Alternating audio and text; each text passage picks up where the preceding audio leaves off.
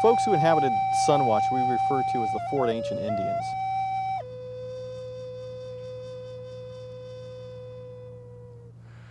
One of the things that stands out about the Fort Ancient culture is that they were the first real farmers of the Ohio Valley area.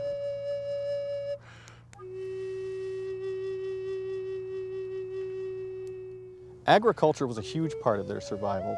Based on the analysis of the archaeological remains, it looks like at least 50% of the diet of the villagers at SunWatch here came directly from the corn that they were growing. Some sites indicate as much as maybe 3/4 of their diet straight out of their garden. So the gardening was a very important aspect of life for the Fort Ancient villagers.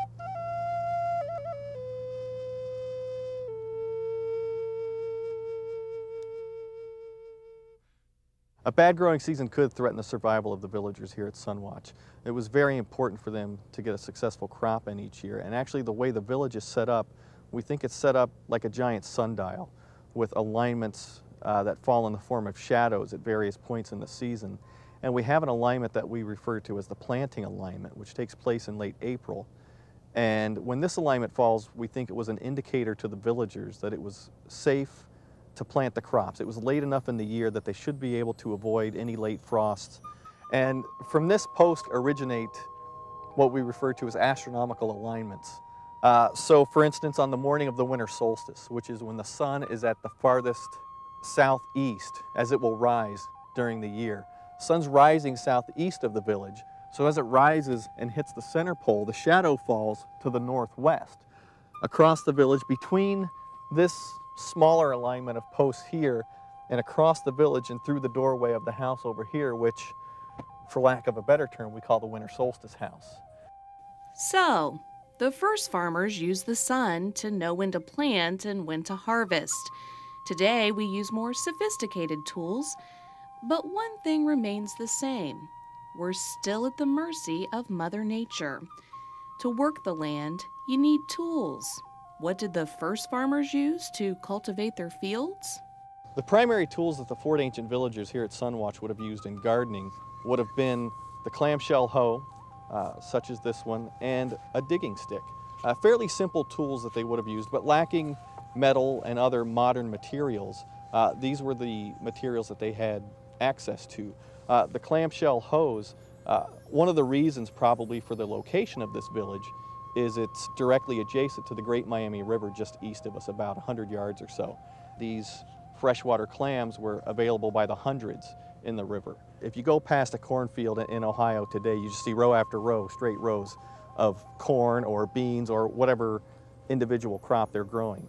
In the Indian gardens, they would have planted crops in what we refer to as corn hills, in these mounds that they would plant in the gardens with corn at the center, beans kind of growing up and around with the corn, and the squash planted around them as a kind of ground cover to reduce the weeds and reduce the need for weeding in the gardens.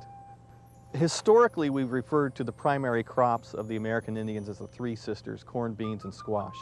They would put a kind of a stand or a scaffold out near the garden where women or maybe some of the children of the village would stand on top, basically to shoo away crows, deer, any other animals that may have been trying to get into the garden.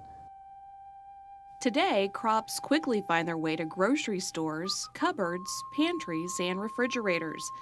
Some are stored in silos or grain elevators. The Fort Ancient farmers had their own storage system. The villagers here at SunWatch stored their crops primarily in storage pits in front of their houses in the village. These would have been storage pits roughly bell-shaped, dug into the ground, anywhere from maybe 3 to 5 or 6 feet deep, about 2 or 3 feet around at the surface. And these storage pits would hold several bushels of food that would have been placed into the pits at the harvest in the fall. A major difference between the first farmers and modern farmers is the use of fertilizers. As far as we know, the Fort Ancient villagers didn't use any kind of fertilizer on their crops. The soils became kind of depleted with the nutrients after a few years, and so they tended probably to move their garden plots every 4, 5, 6 years or so to find fresh, fertile ground. For all their differences, Ohio's first farmers and today's farmers are similar in the ways that matter most. Like their modern-day counterparts, the Fort Ancient people fought the elements, spent long hours in the field, and were determined to feed their families and their community.